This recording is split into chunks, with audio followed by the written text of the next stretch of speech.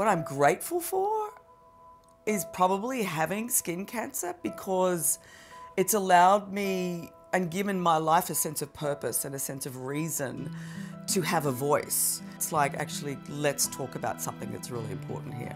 I'm going to be one of those old women that come up and go, no, no, no, no, no, and you go, yeah, whatever.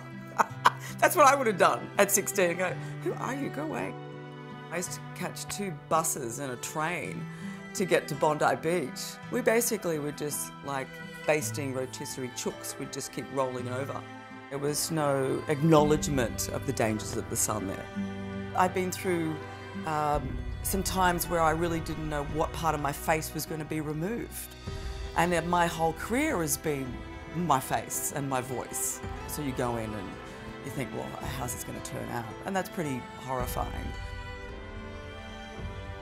I've had those dark moments, but I've come through it pretty much unscathed. And I know there's going to be more of those moments to come. But I think, you know, okay, well, bring it on. I'll just keep talking about it, you know, and the uglier the pic that it is, the more impact it's going to have.